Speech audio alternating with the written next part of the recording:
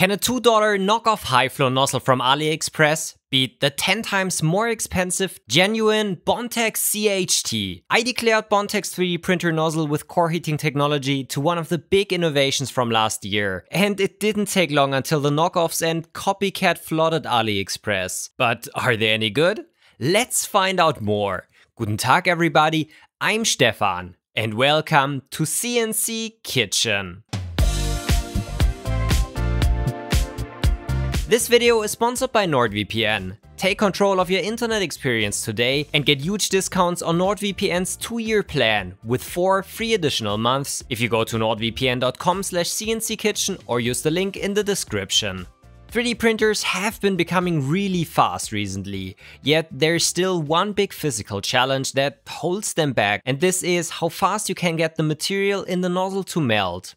The thermal conductivity of plastics is almost by 2 orders of magnitude lower than the one in brass, for example. This means that even though the 3D printer nozzle can be super hot, it takes quite a bit of time until the heat traveled into the filament to melt it. This means that at high speeds, when the filament is quickly pushed through the hot end, the core can still be solid, while the outside is already molten. Core heating technology tackled that by splitting up the filament into 3 individual strands that are then thinner and therefore melt faster, making it possible to basically double the maximum extrusion rate.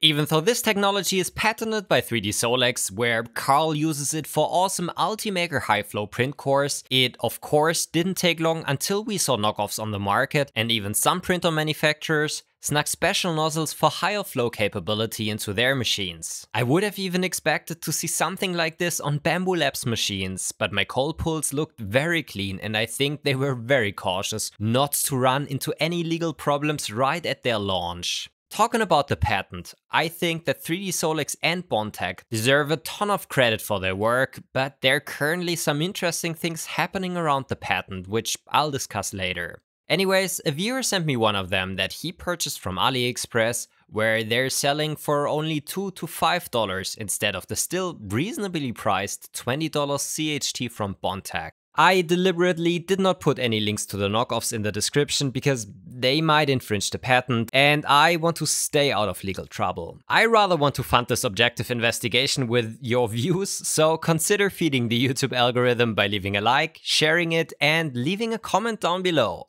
So let's take the Aliexpress CHT and put it through its paces. Let's first do an extrusion test, or as some call it, a poop test. Here I extrude beans of filament in increasing speeds, and by measuring their weight I can easily tell if they are under extruding and compare the results of the Aliexpress nozzle to a genuine Bondtechs CHT and an E3D V6. All nozzles have the same 0.4mm orifice size, and I use the same hot end and extruder and an extrusion temperature of 215 degrees Celsius with some very standard PLA. Because I was curious, I started with the Aliexpress CHT and oh boy was I impressed by the results. I started at 5 cubic millimeters a second and went all the way up to 38 cubic millimeters a second. Usually the last blobs are way smaller than in the beginning because at these high speeds the extruder is not able anymore to push hard enough and starts stripping and skipping. With the Aliexpress nozzle, even the last ones were very hard to distinguish by size. I weighted them one after another and put the values into a chart, which shows that the extrusion amount slowly starts dropping until it completely drops down at 30 cubic millimeters a second. I repeated the same procedure with a regular E3D V6 nozzle and Bondtechs CHT. A regular nozzle was way behind, topping off at only 16 cubic millimeters a second. Don't get me wrong, for most printing on standard machines this is totally sufficient, and regular slicing profiles usually top out at 10 cubic millimeters a second or less, yet if you want to go faster or use bigger layers, a regular nozzle can be the limiting part. This is where the CHT comes in, where we have seen doubling in performance in the past by only changing the nozzle itself. Pause! Quick ad break right here, because I can't feed my daughter with free printers and filament, and trust me, I tried. If you check out the great offers that sponsors like NordVPN provide, they will continue helping me create content like this. NordVPN doesn't only offer a huge discount on their 2-year plan right now, and an amazing 4 months for free if you sign up under nordvpn.com/cnckitchen, or by using the link down in the description.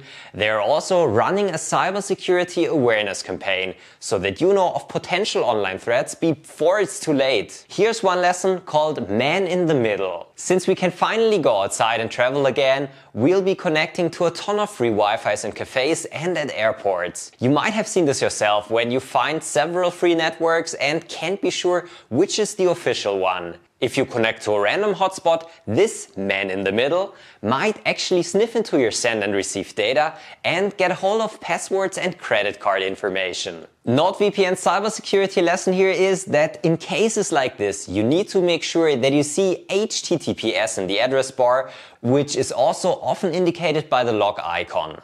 This won't make sure that the Wi-Fi is safe, but it will make sure that you're at least using a safe browser to server connection. If you want to be even more secure, use a VPN like NordVPN that encrypts all of your data before it leaves your device, so no one can listen to it, regardless of a dodgy Wi-Fi and an insecure connection.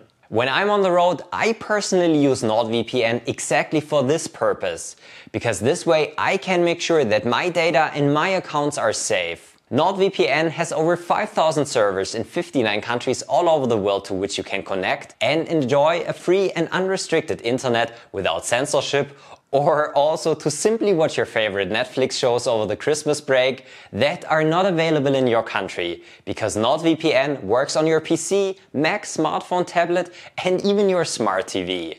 Don't believe me? Try it out risk-free with a 30-day money-back guarantee and 4 months for free if you go to nordvpn.com/cnckitchen or by using the link in the description. Thanks to NordVPN for sponsoring my channel, and thank you for trying out their great deal using the link in the description. The flow test with the official genuine CHT was very similar to the one from Aliexpress. It actually even dropped off a little earlier and was able to melt 27 cubic millimeters a second. Before we investigate if this also translates into real printing performance, let's take a closer look at the Aliexpress CHT and how its design differs from Bondtechs' high-flow nozzle. From my previous investigation, I know that Bondtechs' design is made from one piece of metal, into which they drill at an angle to form the 3 channels and create the sharp blade that slices through the filament. The nozzle from Aliexpress uses a way simpler approach, because they use a regular nozzle with an increased internal diameter and simply add a small piece of copper that has 3 off-center bores, which are chamfered on one side. If my Aliexpress CHT wasn't assembled in my bag to circumvent a patent, or simply because it fell apart during shipping, is something that I don't know. But what we have clearly seen from the test is that this loose fit works, even though there is not a tight connection between the brass nozzle and the copper insert. When we take a closer look at the 2 designs, we can also see that the Aliexpress CHT has way more material to transfer the heat into the inside of the filament compared to Bondtech CHT, which might be the reason it works so well.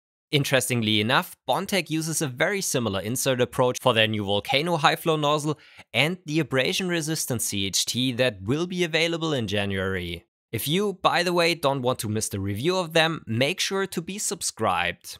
I suspect Bondtech's reason for using an insert is not to increase the size of the inner part, but in the case of the Volcano CHT, it's a way to even manufacture it in the first place. And on the abrasion-resistant CHT, they do this to have a hardened steel core and a very heat-conductive sleeve for maximum performance. Before we talk about the downside of this insert design, let's see how the extrusion performance translates to real printing, where the internal stresses in the molten material will be more important and also the cooling fan will be turned on.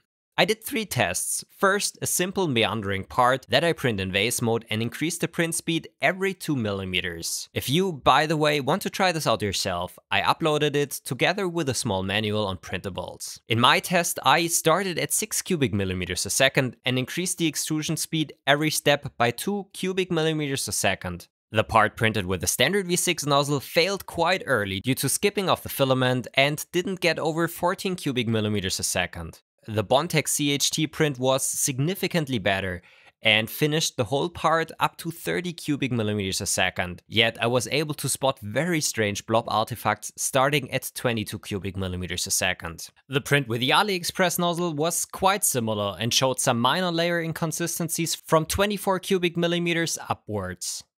The interesting test, though, will be the print of a regular part with a ton of retractions, where I wasn't sure how the very uneven internal shape of the Aliexpress nozzle would perform. I started with retraction towers. I had basically no more stringing at all after only setting the retraction to 0.4 millimeters. The Aliexpress high flow nozzle behaved differently from everything that I've seen in the past. It also didn't show any stringing at 0.4 millimeters, but when the value increased, the hairs came back again. This also was very clearly visible in my first test print, where I had a ton of stringing at 1 millimeter retraction, but only very little when I decreased it to 0.4 millimeters.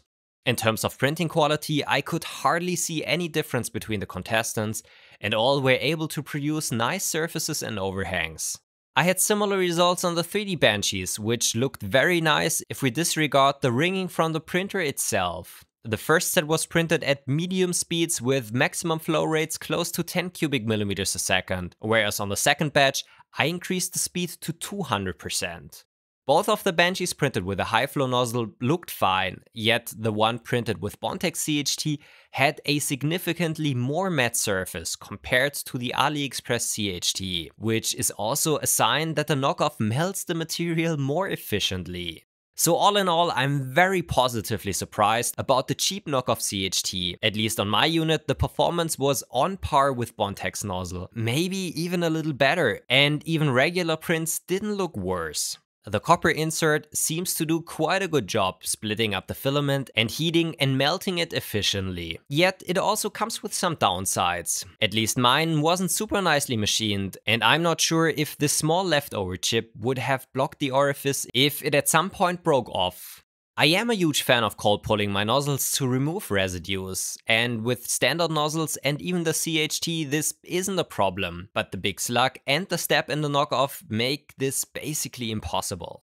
I had to assemble mine myself, and if you don't have good eyes, there's a 50% chance that the copper insert is installed the wrong way, with the chamfers pointing to the wrong side, which then blocks more of the filament path than it helps. And this is something I also heard from other sites during my research. For some, the nozzle seems to work well, others had big problems using it, and this might be just due to inconsistent machining quality, which isn't something I can say about the original Bondtech nozzle. And then there's also the problem with the patent. I'm not a lawyer and I don't even want to get involved in these discussions, but there is a significant chance that the Aliexpress CHT infringes the 3D Solex patent. The main patent claim is that a heat-conductive material, here our copper insert, is attached to the inside of the nozzle. Is a loosely inserted copper slug really attached to the wall because there is heat transfer? Would this also mean that my butt is attached to my radiator simply because I sit on it and it warms me?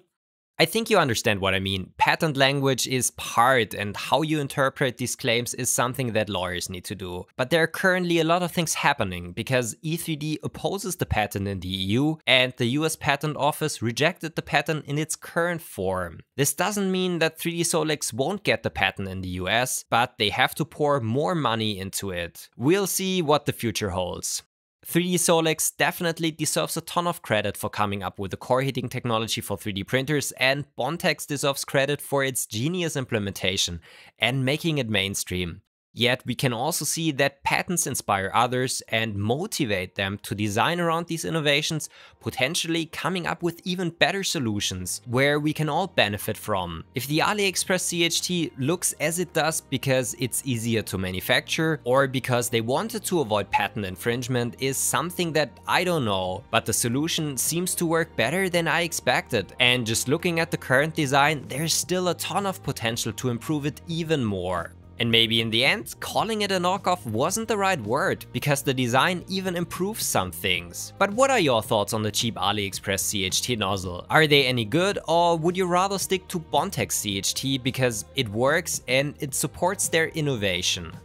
Thanks for watching, everyone. I hope you found this video interesting. If you want to support my work, head over to Patreon or become a YouTube member. Also, check out the other videos in my library.